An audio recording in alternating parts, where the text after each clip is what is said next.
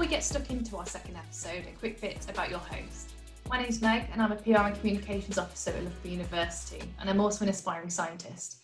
Last year, I made the tough decision to return to university and pursue my love of biology. I found podcasts to be an incredibly helpful resource when making this decision, though I found them to be slightly field specific. From health sciences to social sciences, we're going to cover it all in this podcast series and show you how fast science really is. And hopefully you'll pick up a few tips and tricks along the way and help you on your journey to becoming a scientist. Joining us for today's episode is Professor Elizabeth Stokoe, a conversation analyst in the University's School of Social Sciences and Humanities. Liz is an expert in conversation and has studied interactions in a variety of contexts, including healthcare settings, dating, commercial sales encounters, police interviews, and even hostage negotiations. She has a TEDx talk under her belt. She's appeared multiple times on BBC Radio 4, including on The Life Scientific and most recently on children author's Michael Rosen show.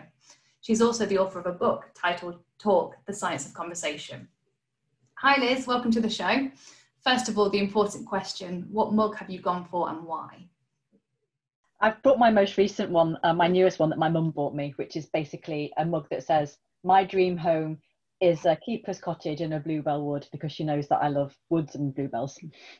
That's a lovely mug. It's very colourful, is it? Did you say it's hand painted? It's not hand painted, but it is very beautiful. Yeah. Very pretty. Yeah. Mine's kind of different style, so a cute little octopus friend that I got from the Sea Life Centre. So very nice, very cute. And what are you drinking? Are you drinking tea today, or? I'm drinking tea. Over the years I've become a complete tea snob, and now I'll only drink like real tea, not tea bag. So I'm actually drinking an Assam, a swanky, fancy Assam tea. Lovely. And have you also bought an artefact with you today to show us? I have bought an artefact, yes. It's a t-shirt. It's a t-shirt from Latitude Festival that people might know, a sort of music and literature and so on, comedy festival. And I was fortunate enough to be asked to appear there in 2016. And so on the back, you won't be able to see this, but not quite at the bottom, but somewhere on there, alongside obviously the more sort of, starry names, is my name on a festival t-shirt. That's very cool. So how was that, talking at a festival? It was fantastic. I was in, it was the Wellcome Trust and British Psychological Society who organised the tent. They had a stage, and so obviously there were multiple sort of science acts, and it was fantastic. Yeah, it was great weather, fortunately, and a really interesting and varied audience, and the whole experience was really wonderful. I feel very lucky to have done it. And who headlined that year? New Order, which I have no idea if the audience will remember. There's certainly my era from sixth form in school, and a whole bunch of other people that some of them I've heard of them, some of them not. The National Churches, the Maccabees, and actually, yeah, a whole bunch of other, probably. That's very cool. Shame yeah. To deal with those. Yeah. So yeah, let's get stuck into it. So you're a conversation analyst. Can you explain what that entails, please, and how you do? I study people talking. I study this.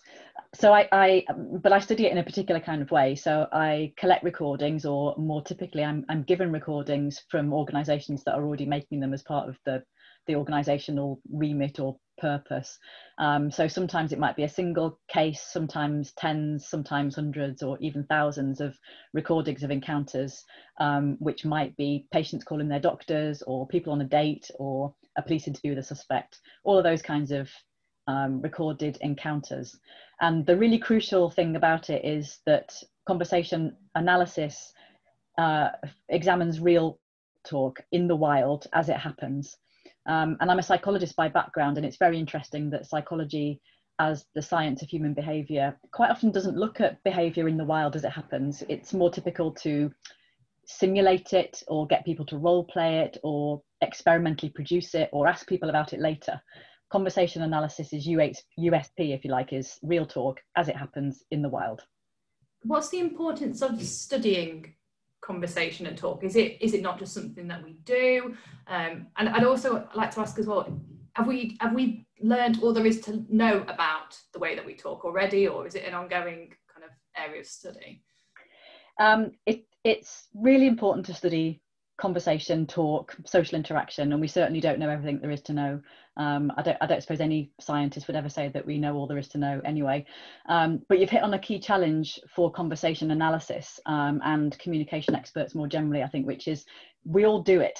So unlike maybe being a physicist and studying something like black holes don't exist in the first place to be understood by humans. So the sort of challenge of somebody explaining what they do, that you're not immediately hit with the, well, why do you know, we already know about that stuff. Whereas when you study people talking, most people talk already, and people are quite keen to assert what they think they know about communication. There's lots of anecdata out there. But what you find when you study talk and conversation scientifically is that it works in a systematic way with a machinery that is universal. And one of the things that I find myself doing quite often is myth busting. So for example, people will tell you things like, isn't communication 93% or 90% or some high percentage that they've picked up somewhere? Isn't it all body language? Isn't non-verbal, you know, mostly what we are communicating with? But of course, you only have to sort of turn your brain one rotation to think, well, that can't be true, because otherwise you'd never be able to call upstairs to someone and talk to them, or you wouldn't be able to talk on the phone. You wouldn't be able to talk in the dark. So of course, and you wouldn't need a foreign language. So of course, that particular myth is very compelling, and the communication world is full of very compelling myths like that. And at least one consequence of studying conversation scientifically is that you tend to do a bit of myth busting along the way. So talking of myth busting, I think, obviously I'm reading your book at the moment. What I found interesting was what I class as meaningless chat to be of importance. So in particular, the hello, how are you, that kind of thing. Yeah. Why is what I deem to be meaningless chat, why is that interesting to you and conversational analysis as a whole? Yeah, that's a great question as well, because of something like the how are yous that typically starts at this, it's typically happen at the start of an encounter, and people tend to treat it as pointless filler, or that we kind of know that when you do those how are you fine at the start of an encounter, that isn't the place to get into, you know, a deep existential kind of answer. It's meant to be something that just kicks off something else that you're going to talk about. But actually, when you because we know that, because we know how are you fine is that kind of rapid reciprocal thing that happens at the start of an encounter. When it isn't there, that is data and information. So for example, if we hadn't done those how are yous, and you'd started the encounter by saying Liz, and then I might have said Meg, then immediately we know, probably, you know, because, and you can see this in some of the examples that I've studied, that they're going to have an enormous argument. And you can see it because of what's sort of missing, the apparently meaningless stuff. When it isn't there, you can see that it's doing something. So another nice example is, let's say you phone home to someone who's at home because you think, I think I might have left the oven on. And so you don't do the how are yous then either. You basically say, oh, I'm just phoning to say, can you check that I didn't leave the oven on? And you dispense with the apparently meaningless stuff. And that tells us that the how are you apparently meaningless stuff is in fact data. It's calibrating and telling us what kind of encounter we can expect to have next. It's definitely made me more conscious of the phone calls and conversations I have. When people don't ask me how I am, I'm now, yeah, where's this going? Exactly, yeah. It's definitely opened my eyes to how important these skills are. So we've kind of touched on it in the introduction, that you look at a range of different settings that we have conversations in. What are your favourite type of conversations to study? That's quite tricky, because I have studied a wide range of encounters, and I suppose some of the funniest ones would be people on first dates. I mean, they were, some of them really quite painful, but also hilarious. And I stopped doing that project after a short while, because I didn't really want to become the person who studies first dates and gets asked about that all the time. But the thing I've probably studied least is just completely ordinary domestic interaction. So the kinds of things that happen, you know, in my own house, you know, the calling up and down the stairs, and the conversations with my husband and so on. Although I've probably made plenty of field notes. And I know you just said you don't want to be the person that's asked about first dates, but have you got any funny tales from that where it's just completely taken you off guard what's been said? Yeah, one of the things that I wrote about was how people establish each other's relationship histories, and this being a bit of a key project of the people on the date. So the people that I was studying were 30 to 45, that was the age group, and they all seemed to want to know, or would just reveal anyway, what their relationship history was, and they would do it in a tacit way. So they'd say something like, yeah, so you know, my ex-husband blah blah blah, which tacitly reveals that you were previously married, or something about children, which tacitly reveals that at least you've probably been with someone who was the other parent. And so what I was interested in was, when those things were not tacitly revealed, how did people approach well, you know, what's your history? And they wouldn't, the smoothest kinds of dates where it didn't go crashingly wrong, people would say something like, and have you been married then? And they did it in that connect, you know, not that interested in your answer, no real kind of stake in what you say, with a bit of a trail off at the end, and they designed it that way. But there was this one date where the woman sort of out of nowhere said to the man, so what's your history then, your relationship history? And it was such a turning point in the date from reasonable to terrible, because she didn't do it remotely subtly. It was just out of nowhere, and he said something like, what, have I had them? Yes, I have. And then she said, oh well, I'm sure you have. And then it just got really painful more and more as they went on. It was, I was sort of listening to it, sort of laughing and thinking, run. Subtle questions are the way forwards then, if anybody's listening, needing dating advice. Absolutely, yeah. So you've kind of touched on it earlier. So you get handed recordings from an organisation, whoever they may be. But could you kind of talk us a bit more through the process for how it works? So roughly how many recordings do you get? How long does it take to analyse? What do you do once you've got those? And kind of when do you get to a conclusion? Yeah.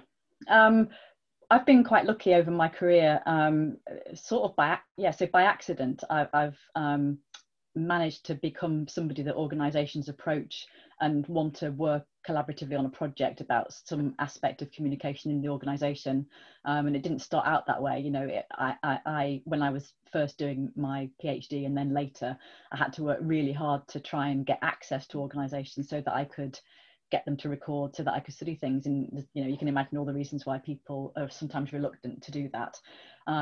But I had a sort of turning point where I had done some research looking at mediation services and how they were able to convert people who called in with an initial inquiry about the service into clients of the service. And obviously that's really important, because if those services aren't able to convince or persuade people who are in a dispute that mediation might be the answer, then they don't have a client and they don't have a service. And because I've done that work, spending a lot of time navigating access to the services, by the time I'd finished the project and had some quite interesting strategies and things to say to the services, like, if you explain mediation this way, you're going to be more likely to engage your caller and they are more likely to become your client than if you explain it in this other way. Word of mouth kind of took over. And because mediation is a really interesting kind of discipline, where quite a lot of mediators are connected into all sorts of other jobs, therapeutic jobs, counselling, legal services, police, actually, negotiation, I just ended up being able to reach lots of different organisations when I went back and did my sort of very naive at the start, here's some things I found that you might find useful, and then sort of gradually with experience was able to make that a bit more formal with training that people really wanted. So that meant that organisations would then come to me and say, we've got a problem, and we together decide, okay, how many encounters would be enough for me to study? What's your interest in what you want me to focus on? Mostly organisations are quite open to just trusting that me and whoever it is that I'm working with on the project is going to find things that are useful to the organisation. So a nice example that we might come on to later is the crisis negotiation, suicide crisis negotiation with the police, whereby we didn't have hundreds of calls. So compared to a project I did looking at patients calling their GP, where we had literally thousands of calls,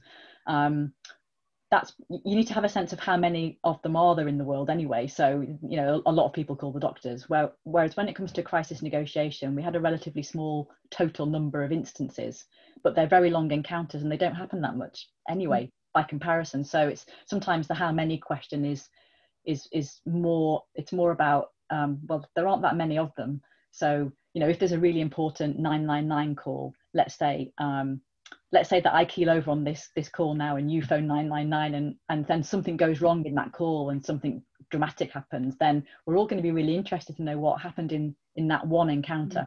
So I tend to, you know, it varies depending on how many of them there are in already, how many I think it will take to understand the shape of those encounters.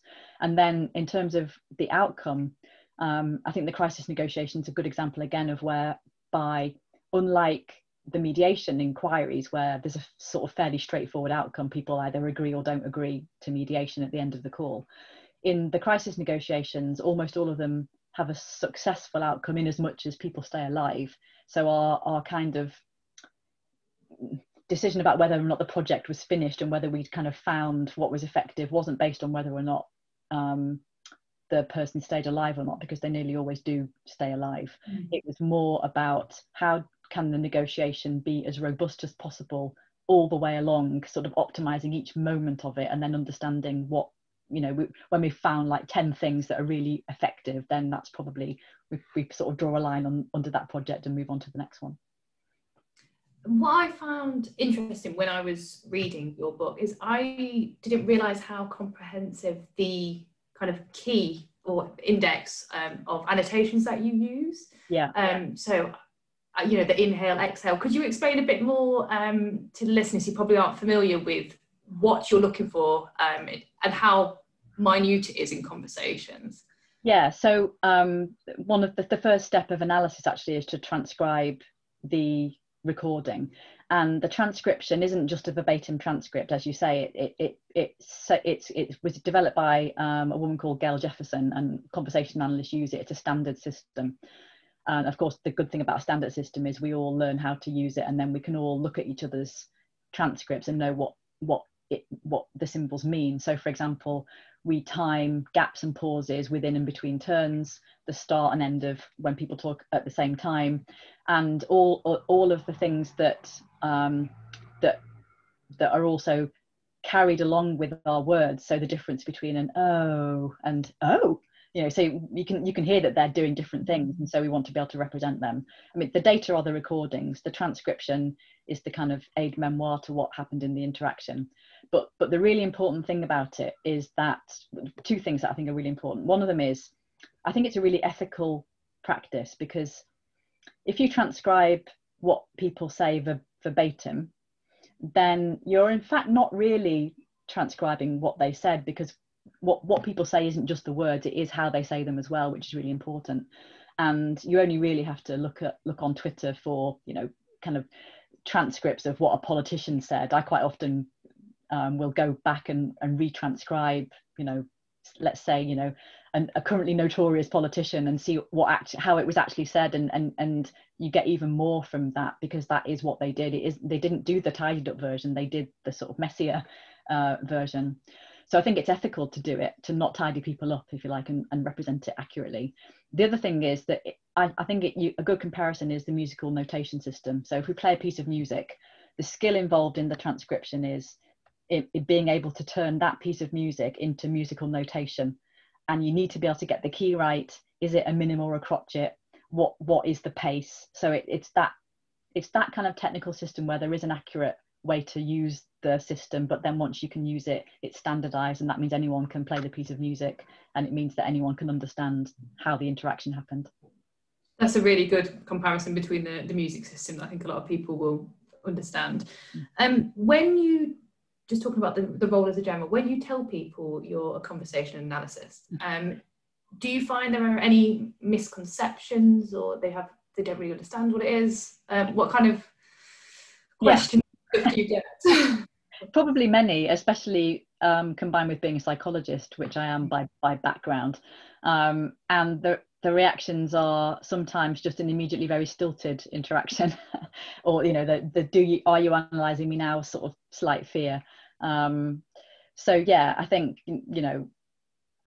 people have ideas about what it might be to study conversation. Sometimes it's a rather sniffy, we all do it, so why are you making a good career out of this, all the way through to, I sometimes do get emails from people describing an encounter that they had and asking me for help in how to have a better interaction. Sometimes I might reply in a short way, and sometimes I'm a bit anxious about who it is that might be writing, so I might ignore it. But yeah, people have, in the same way that people respond to psychology, they have a sense of what you might be able to tell them about themselves. I get that. As somebody that writes for a living, I often get, but anybody can write, I can do it. So I imagine it's a similar thing there, that we all talk. Yeah. Did you always want to be a conversation analyst when you were younger? Did you have another career path in mind? I definitely didn't want to be a conversation analyst because I'd never heard of it until I became a PhD student. So I was sort of thinking about this ahead of preparing for our conversation now, and thinking, what did I want to do? I probably wanted to work in a bookshop, and I did work in some bookshops, as a sixth former and so on, or be a publisher, because basically I've always been quite bookish, and I spent some of my holidays during university vacations working in a little bookshop in a little tiny Welsh village on the borders called Hay on Wye, which you might have heard of. It's the town of books. So I visited there with my mum, and just wrote to all of them and said I'd really like a summer job. And so I spent a lot of time working in bookshops and thinking, well, what do I want to do? And I got an internship at a publisher. So I did a bit of that, and then for a while, because for A levels I'd chosen maths, physics and chemistry, I probably was sort of trying to balance, what do I want to do? And I don't know, it's funny thinking backwards and wondering what it was, how you came to these decisions. But I certainly knew that I was probably going to fail physics A level, so I needed another subject to get to university. So I picked psychology and did it at night class alongside sixth form, and I just found it immediately very compelling and kind of something that I could do fairly easily. And so that then, because I became really interested in that, I sort of ditched the hard science side of things and thought, I'm going to do psychology. And I think really at the time, so this was I went to university in 1990, around about that time at least, it was the start of forensic psychology on the television. It was the start of the cracker generation, and I thought, I'm going to be a forensic psychologist, like many students that still think now. But I think there was a bit of a turning point in the 90s. And actually, after I did my degree, I had a place to go and do forensic psychology masters, but there was no funding for it. So, and I needed to have some kind of funded position, obviously. So I was just applying for anything that had psychology postgrad, and somehow ended up on a PhD program with a supervisor who was interested in social interaction in classrooms. So I saw it was a complete accident, really, but I immediately just really discovered that, okay, this is what I want to do. So it was a bit late in some ways, but it wasn't a linear path by any stretch, but that's how it happened. I think that's a great example for people listening, that you don't have to know exactly what you want to do at A level, because I think it's something that you feel very pressured to make a decision about. Yeah. So can I ask, where did you go to university? Where did you do your PhD at? And then how did we get into how did we get to Loughborough? Yeah. So I did my degree at what was then Preston Polytechnic. It was in 1992 was the turning point where lots of polytechnics became the post-92 universities. And I do remember at the time, the students, I think there must have been a vote or something. I'm not sure that we won, but there was all sorts of options for what Preston Poly might become called. And I do remember thinking it was quite funny if we became the University of the M6, because I used to spend a lot of time in traffic jams down the M6. Anyway, it became University of Central Lancashire. And then I did my PhD at what was then Nen College, and became University of Northampton. But interestingly, the reason why I got that studentship was because the then NEN college was not in the post 92 sector. It was, you know, becoming a university. It was, and one of the things that it had to show to become a university was that it would graduate 50 PhDs, I think. So basically they had funding on offer to do a PhD. And actually what happened was that my PhD was actually from Leicester, because Leicester was the kind of accrediting body for my PhD, even though I was doing the work at NEN.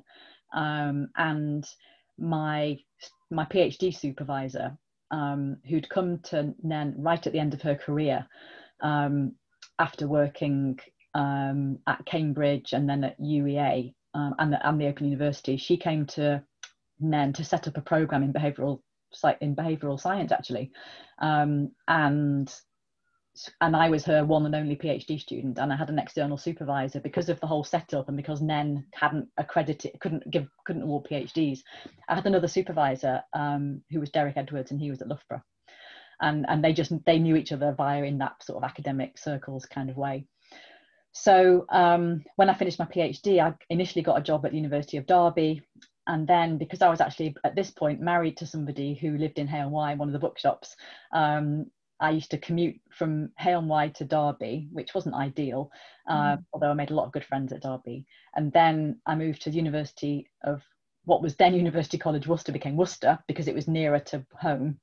And I stayed there for a couple of years, commuting sort of backwards and forwards still. And then the place that I really wanted to come to was Loughborough, because Loughborough was the world leading place to do the kind of interactional work in psychology, and you know that stuff was sort of invented at Loughborough. So I was so lucky to come in 2002. It was, for me, that was my goal, my goal dream job. So I've been here ever since. Have you got any kind of interesting stories from along the way? So any kind of quirky fieldwork that you did, or anything at university that was quite unusual? I think when you ask me that question, the thing that immediately springs to mind is maybe one of the most interesting places that I was invited to go and speak, which was Tatler magazine's some kind of event that they were doing. I'm not, to be honest, even to this day, I'm not quite sure what the event was, but I was invited to Tatler. I went and met the editor in Vogue House in London, and went and did a talk there. And it was, what I remember quite clearly was turning up to do the talk. And I had a sort of suitcase with me because I'd been staying with my cousin in London overnight. And the person that welcomed me in said, you know, was shepherding me around, and this is where we're going to present, and blah, blah, blah. And she sort of took a quick look at my footwear and said, and assumed that I was going to get changed to do the talk, including my footwear, because I had this suitcase. And I said, oh no, I'm just going to wear these. And I basically had on I think New Balance trainers, because I almost always wear trainers of some kind. And she was like, oh no, it's fine. and I just remember this hilarious moment that I hadn't really thought about very much, which was, you know, going to talk at a rather fashionable magazine event, looking probably like everyone's stereotypical image of an academic, actually. You know, whatever the female version of that is, you know, but you know, we know the male version is kind of slightly you know, patchwork jacket and wild hair, and you know, maybe I was a bit like that. But I do remember thinking, oh, maybe I should have smartened up for this a bit. Maybe they thought it was a fashion statement within itself. Going against the grain. What kind of other locations has your work taken you to? I mean, most places really. I've done both visits to universities in lots of countries, and you might remember that earlier I was talking about working with mediation services, and this kind of key thing that I did, again by mistake really, but it just turned out to be really useful to organisations, which was to see how best to actually engage people in the mediation process to get them to become a client. So I've actually done a lot of that work in the States as well, because American mediation services have the same kinds of challenges that they have anywhere else. And so I've worked several times with the New York Peace Institute and other organizations in the US. I've also been to Microsoft in Seattle. I've been to Google twice, in Palo Alto. You know, I've done lots of things like that. I've been so lucky. I again, you know, my sort of younger self would be definitely thinking, wow, I never saw any of that coming. And like everyone, I have that imposter syndrome thing of like, really, am I doing this stuff? Yeah, I think that's good though. It's good to keep an eye on thinking about how to make sure you're not being exclusive and helping lots of other people spread their own wings if they want to as well. I think just touching on what you said about imposter syndrome, I find that really interesting because to me, you're kind of top of your game, you're so well respected, you've got a book, you've spoken at so many different places. How do you handle, what tips have you got for handling imposter syndrome? Because I know it's something I suffer with and quite a lot of people I know. So yeah, I just found that interesting. It's something you still deal with. Yeah, I think this is just completely off the cuff really, but I think I would sort of I would try to rephrase it actually, and think that when you call it, if you're suffering from a syndrome, then that's obviously problematic. But I think as soon as you think about it as having a bit of a healthy dose of humility, then that's a good thing. I think obviously if you lack confidence and it stops you taking opportunities when you really are completely qualified to take them up, then obviously that's an issue. And I do see that all the time. But I don't know. I sort of feel like I think I gravitate towards people who've got a healthy dose of being humble and not full of themselves, if you like. And I know that they're not, that isn't the same as imposter syndrome and its problems. But on the whole, I think it's just good to keep a level head about what it is that you're doing, and then just help other people to take up opportunities if that kind of thing is stopping them doing it. Yeah. So you kind of mentioned Microsoft, Google, you've worked with a range of organizations. Yeah. Could you kind of tell us about some of the work you've done and with these organizations, but also, you know, any other kind of big names that you've worked with that people would be aware of? Yes.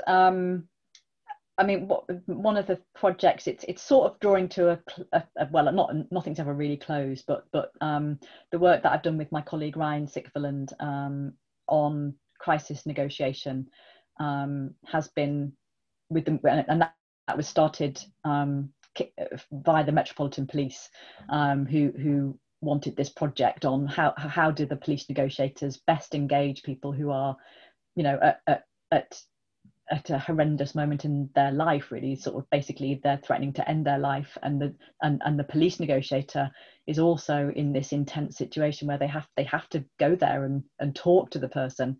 So I think that work's been it was quite scary to do it, because of course what you don't want to do then is to be a really weak analyst and not be able to find and identify things that are effective, especially if you're going to take those research findings and turn them back into training, which is what we always do. So that felt pressured in we must get this right. But of course, really our job is to figure out what people who are expert in their job, what is it that they're doing that they can't tell you about, because, you know, we're not really able to say what it was that we did 3 hours and 3 minutes into a conversation that was a turning point. We're not very good as humans at sort of re-articulating later in a completely, you know, precise way what it was that we did that was effective. So one of the really, really important things that we found in that analysis, which I think is counterintuitive, it's not what was in the training originally, but we could see that it was working, was that if police negotiators asked people in crisis to talk to them, which was, you know, a really standard kind of way to open the encounter, it would get immediate resistance. Whereas when they formulated their request for dialogue with the verb speak, can we speak, then it didn't get resistance. And so the difference that a verb makes, it was quite massive. But it's the kind of thing that you would only find out if you bothered to look at what was actually happening in the wild in the actual encounter, because you know, we know that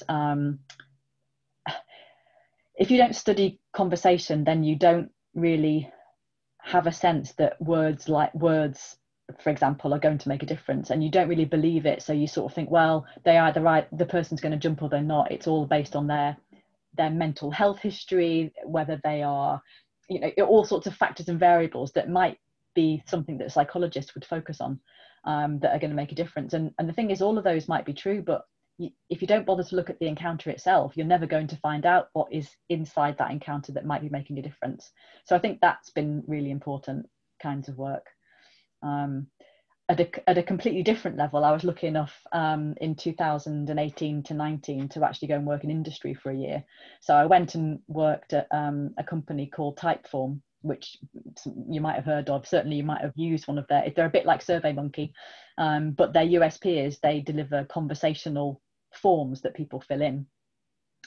So I went and lived in Barcelona, and worked with, you know, a huge range of people who put together their product, basically. So that involves data scientists and designers and UX designers and marketing, and, you know, and all sorts of experts that work to make that a product.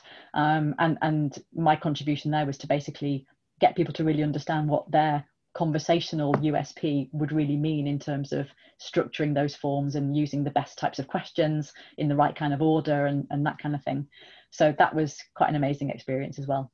I think that's really shows how varied your role can be. Yeah. Just going back a bit, you mentioned about how crucial that one change of word is. Are there any other examples that you can identify where one word or a couple of words has made a huge difference? Yeah, I mean, I should probably say, and we don't have time to talk about it now, but I would really encourage anyone who's interested to get in touch, and I can send them the proper scientific papers that talk about this and show these findings. So of course, you know, words are always embedded in more words in a turn in conversation, so those things mattered as well. But yeah, so one of the things that I found out really early on when I was looking at what works to get people to say yes to mediation when they're resisting it, is if you ask someone if they're interested in mediating, they may or may not say yes. But if you ask them if they're willing to mediate, they always say yes.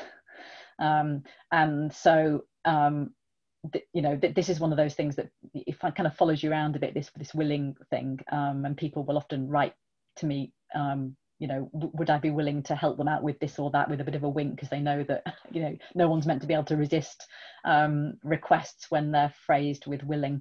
So, but yeah, what was interesting about that was one of the problems, of course, with finding differences like speak, talk, or willing, is that the risk is that they become a stereotype and people don't really think about, or they don't read the science that is behind all of that, and so it loses its nuance in translation. At the same time as, you know, making popular the field that can find this stuff out. So that's a bit difficult, but yeah, when you ask somebody who is resisting something like a dispute resolution process on the basis that they are lovely and the person that they're talking to is horrible, if you ask them if they're willing to do it, it's quite hard for them to say I'm not willing, because that just undermines their own sort of their bigger project, which is say I'm a nice person. So if you say you're not willing to participate in a dispute resolution process, then that undermines the idea that you're the nice one. So that's probably why it works. It's fascinating, and I know it's kind of something you touch on in your book in terms of like tips for communicating better. So let's talk about the book. Yeah. How did that come about? Why did you decide to write a non-academic piece of work? Again, I was really lucky. After I did a TEDx talk, and just again by accident, really, I did that talk. I thought it was a sort of spam invite when I first got the invite to go and do that. It was in Bermuda. It was amazing, and I was on. 12 of us did a talk, and just for whatever reason, the main TED organization put my video on their main website over Christmas after I'd done it. So it just went bananas online, which has definite downsides as well as upsides. But one of the upsides was that, you know, a lot of people just suddenly became aware of this field, and it led to all the other reputations really, that all the other places I've been have partly been down to that particular talk. And so I actually was really lucky to just be approached by publishers, several of them actually, who said, do you want to write a book? And I in the end made my decision to go with the publisher that I chose, partly on the basis that the editor that I worked with had previously been an academic publisher of psychology, so you know, he kind of knew a little bit about my background anyway, or the field that I was working in. So yeah, I was just really lucky that I was asked to do it, and I thought, I've got a lot of material, I've got all these talks, I can probably turn them into a book. So that's what I did. So how did you find the process of writing a book, you know, when you're used to writing academic papers, and how long did it take, and what was the reception like once you released it? It's really hard to be objective about your writing, I think, and your talking, you know, speaking and all the rest of it. There was a point where I was a bit worried that I was probably not able to write for either audience properly, so I wasn't able to step outside of the academic stuff enough to write a popular science book, and then that somehow would impact, you know, what people thought of my scholarly work as well. So I think you have to, it's challenging. You have to just trust everyone who's doing the editing to give you advice. It actually took me a surprisingly short amount of time to do it. It took me a long time to probably think about it, but because I've done so many talks and because I've done so much research, which has involved a lot of work over the years, the actual writing of the book didn't take very long at all. I just kind of sat down and wrote it pretty much in one go, more or less. So that's not, I couldn't, of course you can't do that unless you've got all of that foundational stuff, and also because it wasn't an academic paper, that's quite liberating in as much as not everything has to be, well, you're writing for a different purpose, and I had done almost all of the work already in some other format. So although I did write it really quickly, I mean, it is true to say that I wrote it in 20 days. But, wow. But with a huge but. So 20 days, and then 20 days of sort of editing and all the rest of it, but 20 years of preparation. Yes, that's the important bit, isn't it? Yeah. So I when people ask me, I would say that truthfully it took me 20 days to get that first draft out, but I couldn't have done it if I hadn't got 20 years of experience behind me, and that's really crucial. So I'm really enjoying the book, and I know it's been, I've seen some of the really positive reviews on Amazon, but how was the reception when you first released it? Pretty good, I think. I mean, I don't know which version you've got, but when it came out, I remember feeling sort of slightly disappointed that it was in this, I think they call it a trade paperback size. So it's slightly bigger than all of the other lovely sort of penguins and kind of popular science size books. So really the only thing that I was thinking about was, I hope it sells enough to get into mass market paperback size. And actually one of the nice things that happened during lockdown was a box arrived in June with I know 10 copies of the new mass market size, because it had sold enough to get to that, you know, the size that now sits on the shelf properly. So I thought, well, I didn't know if it would sell enough to get to that. So it has. So that's job done for me. Fantastic, congratulations. So within the book, what I found a pleasant surprise was the references to Friends. How come, are you a Friends fan? How come you chose to, you know, analyse their script? Yeah, I certainly was a huge Friends fan when it came out. I know that some of it hasn't aged well. But I think the reason that I use some of the clips from Friends dialogue is because I used to use some of those clips to teach conversation analysis, because some of the dialogue is just really great for showing the basic workings of interaction. So for example, one of the clips it comes from the very first episode, for those of you who watch Friends, in which two of the characters are inviting another character to come over that night to help them put together some furniture, and the person being invited, Rachel, says, oh, I'd really like to, but I'm going to just stay here, I'm really tired, and so on. And what's interesting is there's no audience laughter at this point, but then they issue the same invitation to one of the other characters, Phoebe. So, Phoebe, do you want to come over? And she says, oh, I'd really love to, but I don't want to. And then the audience laughs. So there are lots of things like this where the sort of normative structure of what is expected is breached by the script writers, and that's what generates whether it's real or laughter track. But I was kind of interested in the laughter track as kind of evidence of what you should be finding funny. And Friends is full of that. It's not that it's full of set piece jokes, one-liners. It's a lot of the humor is built off breaking what you might expect to happen at any given moment. So yeah, that's what I like about it. And Phoebe is a great character for breaking the norms of interaction. So there's another great scene where one of the characters says, guess what? And she says, oh, I love these games. Whereas in fact you're meant to respond to guess what, and give someone the go ahead to tell their story. So yeah, I think it's really good for that, and it very quickly shows people that they really do understand that talk has got a structure to it when you think about it. So we just had a little break, refilled our teas. We're going to get back into the second part of the questions. So I was thinking during the break, do you find it hard to switch off from work mode? So say you've just gone to get a cup of tea, have you just sat thinking about our interaction? Is it hard to disconnect? I think it is. I mean, so people will often ask me, am I currently being analysed? And I used to say, or I almost always would say, no, of course not. But actually I am sometimes, especially if I'm not a participant. It's quite hard to sort of participate and do the level of analysis that conversation analysis involves when you're actually in the encounter. But yeah, I think if I'm looking at other people's encounters, then it's hard not to notice something if they do something that's suddenly part of a phenomenon that I'm interested in right now, then I might notice that in particular. So yeah, my reassuring would be no, of course I'm not, but sometimes I am. With that caveat. Yeah, I bet you're great to go people watching with when you just sat watching people go by. You're like, oh, they talk like this. Some of my favorite moments are in changing rooms when you can hear mostly women talking to each other about what they're trying on. That some of those moments are gold. You're the best person to go shopping with then. Yeah. So are you able to settle kind of one of those age-old debates about who's better at communicating, men or women? Women. Yes. but actually no. So it's a great question, because it's one of the most common ones that people ask, and versions of it which are, do women and men talk differently?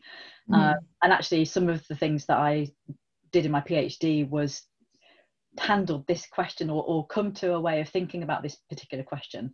So when I first started my PhD, I was looking at small groups of students interacting around tasks in seminars and tutorials. And at the time, part of the literature that I was contextualizing my research in was sociolinguistic research in classrooms. Basically, the argument goes something like, talk and interaction and participation is really important for learning, kind of a collaborative learning idea, but boys dominate the classroom, boys dominate that, and girls don't get their turns. So that was my starting point for my PhD, and I was going to look at, well, what happens in universities once you get past the classroom of school and into universities. And I felt very much like I could write that PhD. I felt like I could find and cherry pick bits of my data to show how men students might dominate or interrupt or talk differently to the women students. But I also at the same time became really uncomfortable with the idea that what I might do is have to cherry pick that, or at least have that as my very clear lens and go looking to confirm my own hypothesis that this was happening. And so at the time in the 90s, there was a lot of commentary around stereotypes. Men are from Mars, women are from Venus, and the problems of reproducing those stereotypes. And of course, the thing about stereotypes is that a lot of the time they pass out of the realm of any kind of evidence, and they just become what we all know about talk.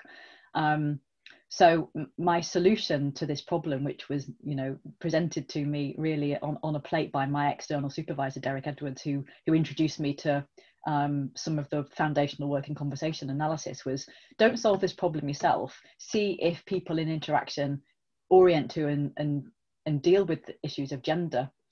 So I had this one clip, which was a bit of a turning point in my whole PhD and the way I thought about this, in which 3 men students and 1 woman were doing a task. And at one point, one of them says, oh, hang on a minute, someone's got to write down what we're saying. Who's scribing? And via interactional means, including one of the boys saying, well, secretary female, the girl becomes the person who makes the notes. And so what's great about that is it's got nothing to do with how people talk, but it's got everything to do with how gender is a live concern that might have consequences in an interaction for the people to either resist it or, accept it, or what does she do? Does she challenge it? So all of these things have to be worked out in the moment. And so my PhD became about that. How do people make relevant things like gender and deal with it? And then how do you show that can also be systematic, not just a one-off case? So I spent probably, alongside other things, about 10 years needling away at that issue of how do you collect the data? How do you show that this is something that happens systematically? And none of it relies on saying men talk this way and women talk that way, which I really wanted to get away from, whilst being a committed feminist and sort of maybe believing that, not believing in the interactional styles thing, but certainly knowing that the world is not equal in that sense, but trying to solve it in a different way that in fact gives you much stronger evidence than, well, I say that women and men talk differently and then sort of picking data that confirms it. I think there's a lot of problems in that area of work, simply because people believe it, and at least from a conversation analytic point of view, when you look at, if you look at something like how do people make appointments at the doctors, you don't see any differences according to whether they're a man or a woman calling. You see differences due to how important is it that they have an appointment today and what's the situation and all those kinds of things, but not whether it's a man or a woman. I think that's really interesting, and I think you made a good point about responsible science, not cherry picking your data to fit, even though it would make an interesting read, it's not necessarily accurate. So what would you say the most exciting thing is about being a conversation analysis? I think exciting is an interesting word. I mean, for me, if it is really exciting to start a new project and think about a new aspect of the world that I'm going to be able to look at, whether that be, people phoning the vet or buying windows or in a moment of crisis. And, there is that excitement of what will these data be able to answer, what will they provide the answers to, and so on. But, I'm not going to lie, it's also really an amazingly exciting thing to be able to stand on the stage where the audience is not an academic audience at all, and then talk to them about how conversation works. That's quite a thrill. I'm not going to lie. And what would you say are the not so glamorous parts? I love that question because I don't think anybody would necessarily associate academia with glamour. But I think one of the things that's been quite interesting in terms of doing some of these big events, like Latitude or other things, is that you actually do get to see behind the scenes of how those things work. So I can remember I got a backstage pass, for example, to Latitude, and I've had backstage passes to green rooms and speakers areas and so on. And I suppose the thing that, of course, who am I? I'm just this category Z kind of person, but nevertheless it was kind of funny to see how utterly unglamorous some of those backstage areas are. Whatever you expect, I have never been in one where you suddenly think, wow, this is really special, but you do have, what's interesting is how different the atmosphere can be in those backstage areas where basically a tub of swizzles makes you feel really special, and you're sort of talking to the next person who's going to go on the stage who might be very famous. So yeah, sort of weirdly not glamorous but exciting at the same time. We've obviously mentioned the Tatler story earlier. Is that the weirdest thing that's happened as part of your career, or is there anything else, like a really weird request that you've had? after the TED talk, I have had some very weird things happen. So I think probably the weirdest thing is that complete strangers get in touch, sometimes in a way that really tugs at the heartstrings and you sort of want to help people, sometimes where you sort of immediately want to burn your computer because people send horrible stuff as well. So yeah, I think the weird thing, that the very unexpected thing and the negative side of doing some of your science in public is that, you know, some of the public aren't very nice. And that's another thing that's kind of weird to get used to as well. So talking of science in public and that kind of public sphere of talking about your work, you've done a lot of media work, as we the PR team know. So you've done a lot of BBC Radio 4. Is that something you expected to be doing as an academic, appearing on the radio? Because I don't know if many early career researchers would think that they need to be able to talk to journalists. My first ever experience was incredibly negative. But it's sort of maybe a bit funny as well, or at least in the end it turned out to be funny. So when I was got my first lecturing job, I was doing some work with a colleague on bizarrely the interview between Martin Bashir and Princess Diana after she'd sort of split up from Charles. And I was using that interview that was very famous at the time to just teach bits of basic discourse analysis and relate, you know, not conversation analysis particularly, but just how language works and so on. And we'd written a couple of papers on the basis of this stuff that we were mostly developing for teaching. And so when she died, a journalist phoned me up and said that she was from the Times Higher Educational Supplement. And I was very naive and 25 or something. And I was thinking, well, it's Times Higher. This is, you know, this isn't the Sun phoning me up. And so I had this interview, and I had this nagging sense all the way through that this was going to end badly for me. And I was right. I sort of trusted my instincts, because basically she said to me at one point, you know, and how did you feel when Diana died? And I thought, well, I was thinking, I'm not going to get sucked into how I felt, because I'm a scientist. You know, I don't have a feeling about that, and in particular. And I said something like, well, actually, I thought, bugger, I'm going to have to postpone submitting the next article. And as the words came out, I thought that was a mistake. And I said something like, oh, but you're not going to say that, are you? Because, and then I spent the next 3 weeks really dreading the publication of the Times Higher. And when it came out, this article, the whole thing wasn't about scholarship and how people understand the royal family or anything like that. It was basically academics picking over the bones of Diana to further their career, which really was not what I was doing at all. And I remember just looking at this piece and feeling really like, oh my God, I'm never speaking to a journalist again. And I remember writing to the Times Higher, who told me that she wasn't actually employed by them. She was a freelancer. So she'd misrepresented her credentials. Yeah. So I basically spent a lot of time worrying about that. And then about, I don't know, 5 or 6 years later, this woman got in touch and over email and asked, and obviously she'd been completely naive to all of my angst, and said, oh, you were so helpful with that piece about Diana, and now I'm writing about this other piece, and what's your opinion, blah, blah, blah. So I just thought, right, I'm going to get and I basically sort of entrapped her in an email exchange about the ethics and of journalist etiquette and all the rest of it. And at the end of this email exchange, I said something like, thank you very much for all of these replies. I'm currently analysing interactions between academics and journalists, and so you're going to see yourself in print shortly. Anyway, she was like, what? You can't do that. You never told me this. And I wrote back and said, I'm not actually doing that, but you know, never darken my door again. And I sort of felt like I'd had this little tiny minor triumph, but what it in fact did was made me really reluctant to speak to the media for quite a long time, because I thought, oh, this is just too scary.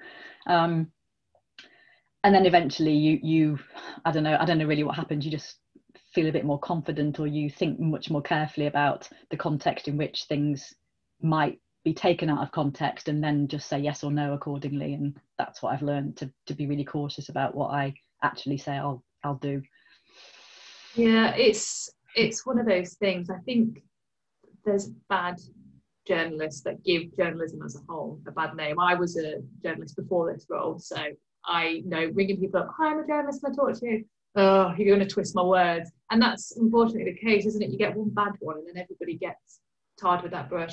But I think as I'm sure you found out, there's, like I say to our academics, there's so many benefits working with the media and getting your, your work out there in a public form. How was it? So I've also interviewed Michael Rosen, who's interviewed you. Yeah. So how was it going on his show? Oh, it was wonderful. Yeah. He's great, isn't he? Yeah, it was really, really lovely. It was actually in January this year, so it was, I guess, not that long before he, I think everyone will probably know from Twitter, became very ill with coronavirus. So yeah, it's sort of taken on a bit of a poignant edge for me as well because of all of the things that have happened this year. But it was amazing. He was wonderful. The conversation was fantastic, and I'm really proud of that interview, and I'm glad it's there for people to go and listen to and learn a little bit more about conversation analysis. You've achieved a lot. The TEDx talk, a book, so much that I think early year researchers would dream to be able to do. What is your, I don't mean like end goal, but what is your dream now? What is there a particular goal you have in mind that you'd like to achieve? I think this might sound a bit naff, but it's true. And I think I learned it from my PhD supervisor, Eunice Fisher, who was just the most brilliant, wonderful, warm, incisive, and I think really crucially ego-free academic. And also my dad, who was a woodwork teacher for half of his career, and his ambition was to have a pupil who was better at woodwork than him. And my supervisor, on paper, she was she was a mature student and sort of entered academia quite late in her own career. And as I said earlier, I was her one and only PhD student just before she retired. We still see each other a lot. She's 80 plus now, but we just became immediately bonded over some kind of approach to life, which I think is really important. So I think for me, what I want is to, if possible, and I hope I've managed to do this at least half of the time, if not more, create an environment in which my own PhD students can flourish and be amazing. And I think having PhD students who and others who just become amazing, and you've had a little part in kind of, they're in the boat rowing away and you're just kind of nudging them a bit and kind of hoping that you help them move forward. And I think I'm super proud of my PhD students in particular, because I've had some absolutely amazing ones and they're all doing great things. So I think that's it really, because in the end, if you can't work with people and somehow support people who end up doing far better than you do, then nothing ever moves forward. So that's what we need to keep the field moving forward and new insights and all the rest of it. So yeah, that's it really. That's the metric of success, I think. So we've spoken about work and kind of projects and stuff like that. So what does a conversation analyst do in their spare time for fun? Have you got any kind of quirky hobbies that people wouldn't expect? I drink a lot of tea, and I've become really into tea in a way that maybe some people are into coffee, or just something where you start to get some like obsessively interested in what it is that you're drinking in that sense. But no, I'm a pretty slow runner. I've run for a long time. I mean, it's funny being at Loughborough actually, and I remember when I first moved here running somewhere, and in the opposite direction was coming and her name immediately escapes me, Paula Radcliffe, that's the one. And I was running up to the outwards and she was coming in the other direction, looking amazing and kind of sculpted, and I was sort of going at a tenth of her pace in the other direction and thinking, well, I'm at Loughborough and I'm never going to be the world's best runner, but I like running, and I especially just like being outside, and I've really appreciated walking in and just the amazing countryside. I love all that. I read loads, so obviously I said earlier that I sort of thought I might be a bookshop or publishing kind of person, so I'm what you can't see in here, although I could show you with my webcam, but maybe that messes up the recording, I'm sitting surrounded by a lot of books. So yeah, and most recently I've got into trying to actually create Scandinavian kinds of baking, because I really miss going. You know, I would have been to Norway and Sweden several times a year for various, you know, purposes, and so I'm trying to recreate fika, which is the Swedish tea break thing, and make cardamom buns. So I've had 4 goes now, and I'm just sort of gradually perfecting these cardamom buns. So that I'm currently obsessed by that as well. I love that, and I bet your family's loving it as well. All these fantastic foods. So we've kind of going back onto the research side of things. What kind of exciting projects have you got going on at the moment? What's coming up?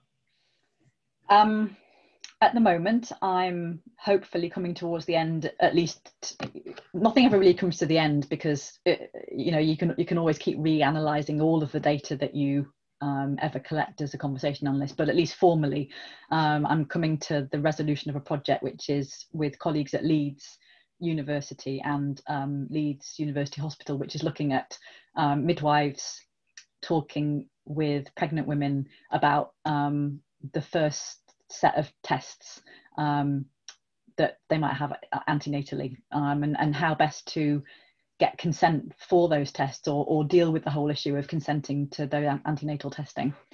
So there's that project. I'm also just starting at work, which is actually being led by an old PhD student of mine, Emma Richardson, who's now at Aston, and we're just starting to work with 2 police forces on 999 domestic violence calls.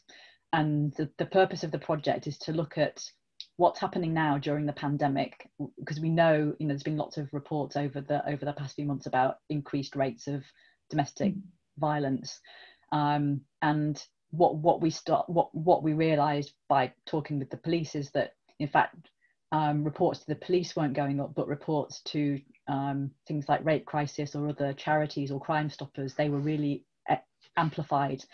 So what we're going to do is look at 999 calls now, and then what they look like this time last year, to try and get a sense in the first instance of what do they look like, so that we can try to, in the end, you know, the goal is to try and figure out how these interactions can be optimized and most effective in terms of supporting and protecting victims. So that project.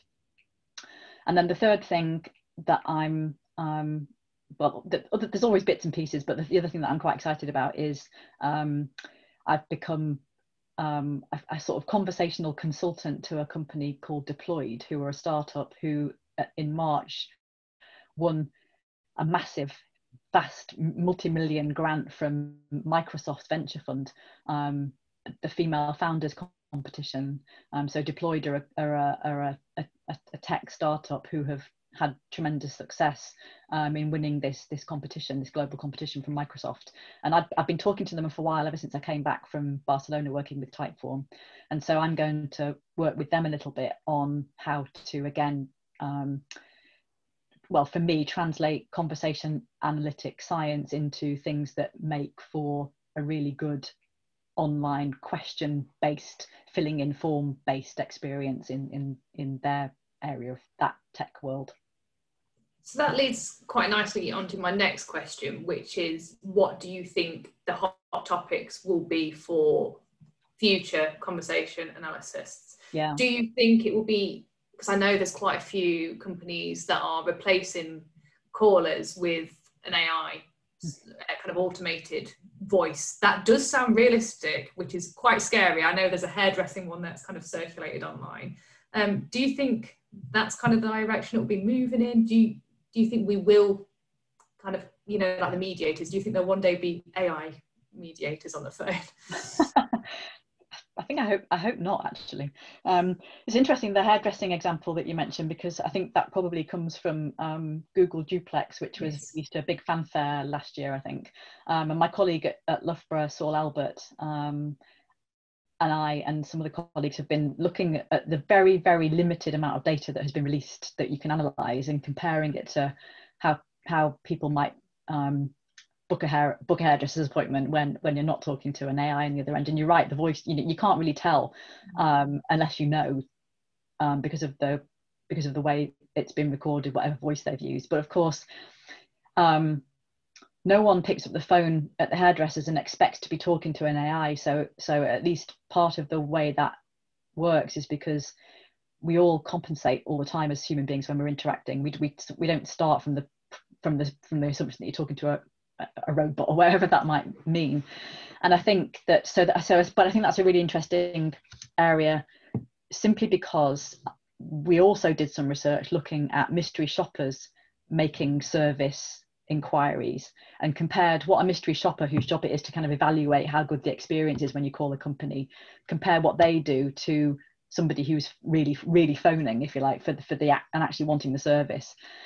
Partly because, and what we basically showed was that the mystery shopper doesn't ask for the same things, and they don't ask for things in the same way, and they basically don't give the person whose job it is to provide service the same tasks to kind of overcome and fulfill. So in terms of, first of all, the methodology of mystery shopping, it's no one's ever really looked at what do mystery shoppers do. Do they actually generate an equivalent set of conditions such that you could really say something robust about the experience that the provider is giving? And I think the answer to that is basically no, they're not, because mystery shoppers aren't doing the same things as the genuine or the sort of real customers or so on. But what that tells us as well is that the mystery shoppers are a really good example of what we all think happened in encounters, and quite a lot of what we think and how we think communication works feeds into simulations or AI or role play. And so you end up with this weird kind of how we think interaction works being the foundation for how a lot of other things are built. So that's a big problem from our point of view, and I think that's one of the things that we might start to address more in a more systematic way over the coming years. Okay. I like that conversation analysis could be the key to realistic AI robots, the crossover of those sciences. I think it's really cool. Yeah. So other than looking at tech, where else do you think are kind of key areas for students studying in this area at the moment? What do you think is kind of the branches that are going to be important over the next decade or so? Well, I think an obvious one is telemedicine, telesales, remote interaction that we're of the type that we're having now, because obviously a lot of life has moved online, and I think one of the things I decided to write about, just a sort of very brief thing that I put out about online interaction versus in-person interaction, and there's a lot of commentary about how they're different and the quality of them and all the rest of it, and I basically wanted to say, just before we start talking about the relative qualities of in-person versus we're still face to face, right? So we're remote, we are face to face, so I prefer to say in person for the sort of in the same room modality. But I think if you're a good communicator, you're probably a good communicator everywhere. So just because you're in person doesn't guarantee quality of any kind, and you only have to think about any argument you ever had with someone in person, or any encounter with a GP, or a sales encounter, or pretty much every encounter that you might have ever had in person doesn't mean it's going to be good. You've probably had some terrible experiences in person and probably some great experiences online. So I think we need to sort of stop making assumptions about relative quality, and don't let some of those myths and stereotypes be the foundation for building, for example, the idea that when you're talking remotely, there's no body language. If you start from the position that communication is 93% body language, which we hopefully skewered before, then you can kind of see how people will start to see that this kind of encounter is really problematic because you don't have access to people's bodies. But it's not really true. And the foundational position isn't correct either. And one of my favorite examples, actually, of very early in lockdown is having a conversation with my aunt and my dad on a Zoom. And my dad was kind of, I think he was a bit grumpy. So he was kind of like doing this, and anyway, and so me and my aunt went And we did it down the camera to each other because we knew we could, because we knew he was kind of like looking over here. So you can do actually very subtle things down a Zoom, much more than we might stereotypically imagine. So I think that all of that area is going to be quite important in the coming months and years. Interesting. So do you have any advice or words of wisdom for, students very early on in their academic journey? Is there anything you wish you could have been told at 18 years old that would have helped? I think, as I probably maybe said earlier, follow your nose, especially if you've got a really good sense of smell. Don't worry about what others think if you possibly can, although that is incredibly hard, maybe harder now than it ever was, but somehow try not to worry about what other people say or think if you really can. I would have strongly encouraged my younger self to do that, and my younger self would have just laughed and said, don't be ridiculous. I think say yes. I've said yes to a lot of things that I didn't really know where it was going to lead, and sometimes they've been scary. Made me anxious that I've said yes to doing something and now I've got to do it, and it's a bit nerve-wracking, like the TED Talk, to be honest. That was terrifying. Maybe don't straighten your hair. I spent such a lot of time wasted just trying to get my hair to go straight. Embrace the curly girl method. Yeah. This is a question from our producer Dane, which I think is a really good question. He said he thinks a lot of people listening to this podcast will be looking to start a career. Do you have any kind of good interview techniques from your studies? I think, having interviewed lots of people over my career, I've been on lots of interview panels for new colleagues at Loughborough. I think it might sound like a cliche, but really listen to the question and answer it. Try to be concise and precise. A lot of times people are obviously nervous and they're not listening properly to what the question really wants. And so, go off at a bit of a tangent. So I think listening to really answering the question is important. I've also noticed over the years that if you ask, what do you do, especially if you're talking to, a potential new academic and you want them to explain their work and why they're doing something that's important, and ask them to do that in just, language that anyone should be able to understand. A lot of people can't do that very well. They might start, the first 5 words are anyone can understand, and then it quickly sort of goes into, whatever the language is of the particular discipline, and then that, you may or may not be lost. So I think being able to explain what you do in plain English is probably quite important as well, and being able to actually engage people with integrity, but without necessarily worrying about having all of that, what would the word be, impressed by clarity rather than jargon, I think I would say. Yes. I also think interviewers have some responsibility as well, because I think interviewers can ask terrible questions. So I think interviewers are partly responsible for, or at least partly responsible for shaping the interview experience. And maybe we don't focus enough on some of the daft things that people get asked in interviews. Hopefully I've not asked any of those daft things. No, not you. But I've definitely been asked daft questions in interviews where you think, well, I could answer that question, but it's not really going to tell you anything about me as a potential colleague. And one final question for you. So as I touched on kind of with the entirety of this podcast series, I want this series to be for people that are considering a career in science, but they don't know how broad science actually is. So it's not just white lab coats, as we explained. So why should somebody consider a career in social sciences? Yeah, that's a great question to end on. I think it's because social sciences are the place where you're going to be able to learn about and understand and shape everything we know about what people do and why they do it, why they don't do it, how people change or don't change or resist change or comply with things or don't, what their experiences are. All of those things you're going to learn within the social sciences. Fantastic. Thank you so much for joining us. Before we head off, is there anything you'd like to plug or mention? No, I think I would just recommend at some point, if you're still drinking tea bags, you should really try to experience fresh tea leaves. Put the straighteners down as well. And put your straighteners down. Yeah, I'm going to plug it for you. Get the book, guys. I'm absolutely loving the book.